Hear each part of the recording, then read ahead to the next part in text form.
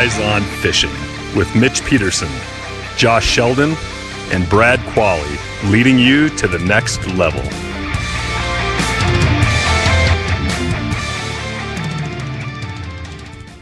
Hey everybody, welcome back to All Eyes on Fishing. Today we're kind of going to talk about a seasonal type podcast, and it's the wish list, because Christmas is right around the corner, and I know I added a lot of stuff that I want. It's pretty much for fishing, right? So Wait a minute. We got to be clear that this is going to be strictly about fishing. Yes. I don't want to hear about how you need ballerina slippers. I already have plenty of those. Okay, all right, okay. And not a terry cloth robe or. That's a good. See, that's good. Those are dad gifts too. You know. Oh God! Now that you're making it tough. But anyway, let's just concentrate on fishing, and you can be quiet for a minute. Well, listen. Hey, wait. Now we gotta make sure we cover this with you, because you are the kind of person who would really get a lot of benefit out of like a gift card to Krispy Kreme. Mm-hmm. Or Dunkin' Donuts. I mean, that is something that would fit you. You know why? Don't waste your money. I already got a VIP membership. Do you? Yes. I can get 3 dozen a month. So please don't waste your money. But anyway, let's talk our fishing stuff, because when you're an avid fisherman, hunter, fisherman, whatever, there's always more. Or if you go a couple times a month like Brad. Or never ice fish. Yeah. But anyway, like Josh. Hey, it's Christmas. Yeah, I know. Come on. Let's get along. 'Tis the season to be giving, and I'm ready to give him more. It's so hard not to just rip on him. Anyway, so let's talk about. I got some expensive stuff that I probably won't get, but there's some stuff that doesn't break the bank. That hopefully I'm gonna make sure my wife listens to this podcast, because there's definitely some things. And if you guys being buddies, listen to this. Anyway, so let's talk about. I'm going to start off expensive, and then we'll get into more realistic. Because expensive to me is anytime you're dropping a few $100, right? I mean, that's something where you're not like, God, you got to actually think about spending that money. At least I do. So, we've been out ice fishing over the last several years, and it's funny because I have this old unit that I put in a... That's what we've heard. in an old ammo box with a small battery, and just to be able to... teeny. Yeah, it's just teeny. But it's it's more of a depth finder than anything, and it just doesn't work as a flasher. And then I fish with Mitch, and he's got this Vexlar. And I'm always like, hey, dude, can I borrow your Vex? So that's what I want, a Vexlar. Now tell me what kinds of, what you have. Well, I've got a FL18. And there's a 24, 12 is more basic. I tell you what. I got an FL24 too. Anyway, sorry about that, everyone. We're focusing here. Bottom line, if you don't have a Vexlar and you don't have much money, get the 12, because the technology is the same. It's going to be able to show you the fish, and that's what it's for. I mean, some of the more expensive models have better features and different features and stuff, but I'm telling you, a flasher will be the deal changer for you if you aren't fishing with one. It's frustrating because the unit that I use, I mean, it gives me bottom and stuff, but when you're using like really small jigs and stuff, you just can't see it. And like on your Vex, you can see the fish coming, you can raise your 8th ounce, 16th ounce jig, whatever size it is, up right to them. Yeah. Jig it in front. I mean, it's unbelievable. All right, so that's what I want as a Vex. All right, so the moral of this story is you want a big unit if you're going to be a flasher. Is that what you said? Right? I know that's what you got out. Okay, all right. I just want to make sure. Let's talk about something that's more useful. That's all Junior. Let's talk about something that's more useful. Let's talk about something that's a little more something that we could use, like when it's open water, when the rest of the crowd that's normal fishes. Hey, we're talking about things we want. There's plenty of open water stuff I want. All right. I like the Vexlar. All right. So you two are starting off with ice fishing stuff on your Christmas wish list. No, he already has one. Yeah. I just started. Oh, that's what you wanted. Mm-hmm. I was asking for his advice. Okay. So what do you want? What do you want? Well, I'm with you. I want some open water business. Yeah. Right? I love my EGO slider net. It's one of the best things that I've ever bought for fishing. Well, first, you've got to catch fish to be able to use a net. So that's what I like about it, because I use the net a lot. Yeah. I need one in the boat. Because we fish together, so I'm testing. Listen to him. I love netting Brad's fish for him. Yeah, So, all right. so I put a lot into that net. It's my tool that I Right. run all day long. Right. And they're just amazing. Yeah. The reach that they'll give, the storage capability. Yeah, the storage is. The quality that our nets, we all have them. I guess I'm saying this more for our listeners. If you are looking for a new net, go step up and get it. EGO nets. Yes. They are by far we've all went to them for a reason, right? Right. All the guys in the circuit that we fish with all have them. Right. And it's because they're dependable, the storage capability, they're built good. It's just a great net. Yeah. No, Yep. so I agree with you on that. I would take another one. Yeah. All right. Yeah, I mean, and I know a lot of guys, especially guys in the Great Lakes area, they use, they have two nets. They have a bigger net for the bigger fish, right? And that would be the only knock I would have on EGO nets are some, the hoop is a little bit on the small side when you start getting some of the bigger fish, but if you have the bigger the guys that catch a lot of the bigger fish, Great Lakes or salmon or whatever, they will carry two. One. Yeah, those are for those 20, 25 pound, kings. When they can, and they can be. I mean, that's the one thing I would say. I mean, there is a little bit of a clinch factor when you got a 10-pounder and you're reaching it full extension out. I mean, it is, Well, when you have it like 15 it fills feet it, out, yeah. listen, that net is small now. Yeah, But it fills it. But just so the listeners know, I mean, that's a great net, all around It is. purpose net for 99% of the fish you're going to catch. Yeah, If you're absolutely. if you want to spend around $100, that's the net to get. Yeah. And so for me, my top part of my wish list, and I discovered it with the purchase of one, and it was actually on an accident. So I was looking to replace one of my lead core trolling reels with a line counter with a new Abu reel. So a new Abu Garcia reel. I didn't know exactly what the model was, but I knew that they had come out with a newly designed line counter reel that was going to be deeper so I could fit all of my lead core line. Mm-hmm. So I go through and I'm looking and I order one. You were talking to me about that. Yes. I was like, oh, yeah, Josh. That's Yeah. I remember that. Yeah, so it was the blind leading the blind. So I talked to Brad and I said, well, do you think this is the right one? He goes, oh, it's got to be. It's got to be, right? Because I typed in the search line counter. It only pulled up 2. I was like, well, this has got the, I like the manual line counter over the digital. I thought, well, this has got to be it. Well, it wasn't. But what I did figure out with the delivery of the one was it's the Abu Ambassador line counter, and it's the one with I like the manual line counter. They have both. They have one with the digital and one with the manual. But anyways, it was a pretty slick little reel. It is smaller, it is lower profile, and it is absolutely ideal with the line counter for running bottom bouncers. It ended up being a great. It was awesome, right? So I have one. I need 3 more because I'm on a mission to replace my bottom bouncer reels with these line counter reels. And if anybody has ever taken somebody fishing, like when I take Mitch fishing, and they're not so good at knowing when they feel the bottom with their bottom bouncer, they, it is. It was great. That was funny. It is great to be able to say, look, we're in 20 feet of water. You need to let out 27 feet on your line counter, and that should be about right for, whatever we're fishing. So that is something that is on my wish list. Reel. Yeah, it's something that's on my wish list. So, Brad, any more flashing units you have or no? But I am going to go with, because you can't ever have enough. I already got trays of them. And this will lead us into, because I know you guys are going to want the jointed ones, but I want more flicker shad. Yeah. Well, you can never have enough. I like the flicker minnows, flicker shads, and I'll be honest, the plastics, we went through a pile of plastics this year. We did? The ripple shad are just phenomenal. Yeah. I mean, they work great in the spring, right? And it was funny, we were out, middle of November, and we were casting them.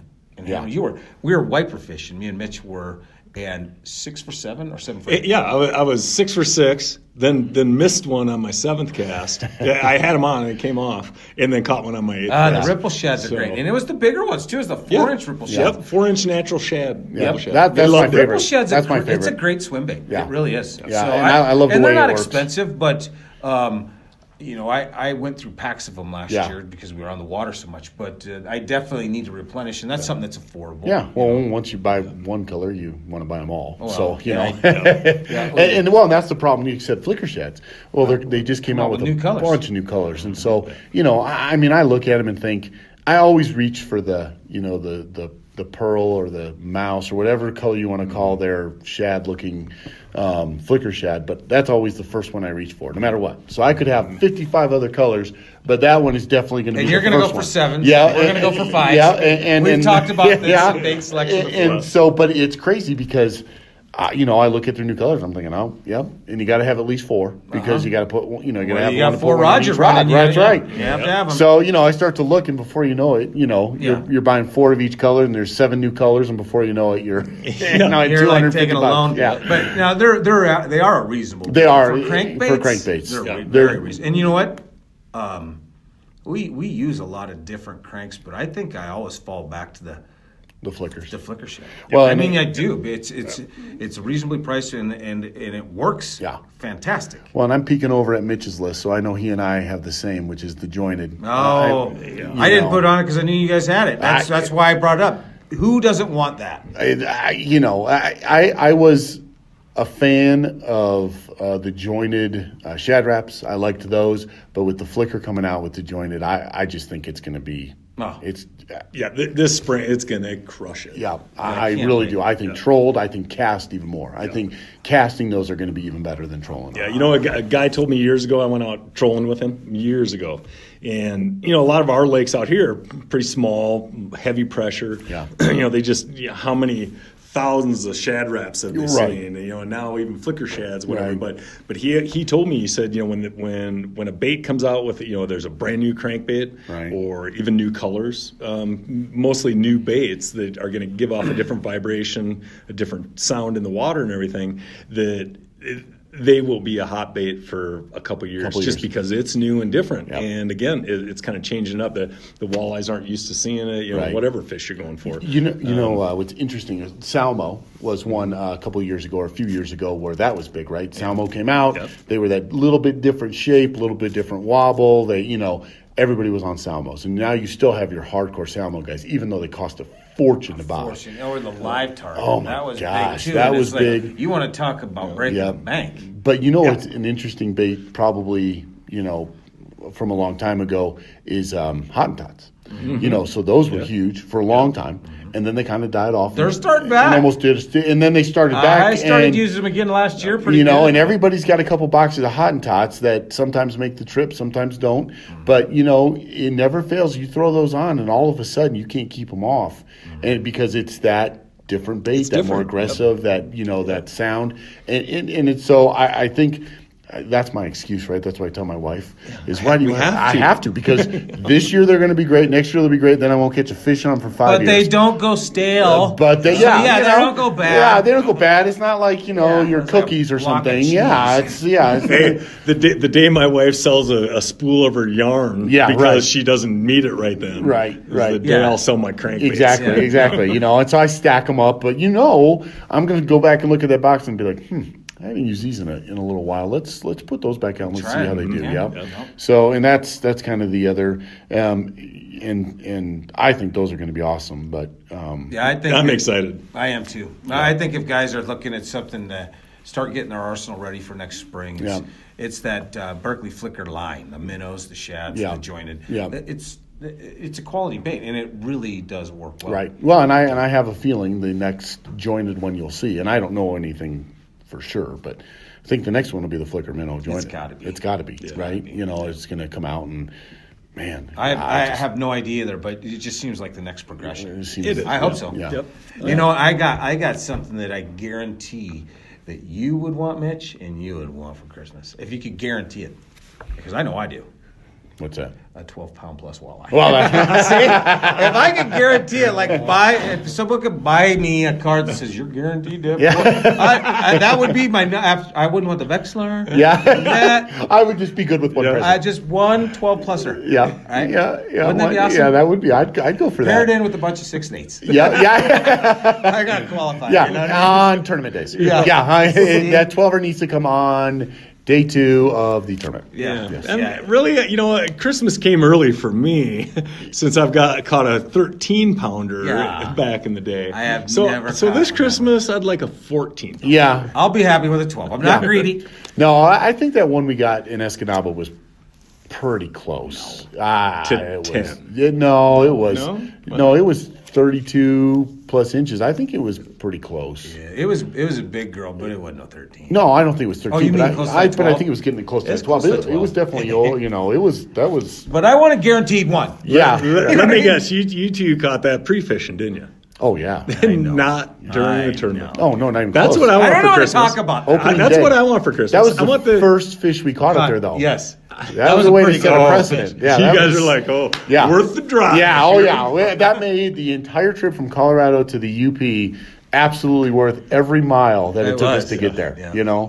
And so, yeah. Anyway, yeah. back to gifts. Yeah, back to gifts. What else you got? I got one other thing because, you know, in the spring. Hey, you just went. No, we No, all we went together. Yeah, Swingers. that was kind of a group. It wasn't All a right, group, all it right, was a all right, group all right, of all right, boys. all right. Go ahead, go ahead.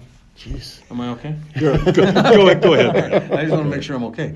But Well, that's a loaded question. Yeah. You know. So no, because the spring, you know, I know when you read stuff on mono, they always say it's good for a couple seasons, and they say that fluorocarbon's good for 4 or 5. Yeah. But no, I mean, we replace all of our line sometimes twice during a season because we do a lot of fishing, so that might be it too. But all my trolling rods, we put up that Berkeley 10-pound XL on there, and all of them.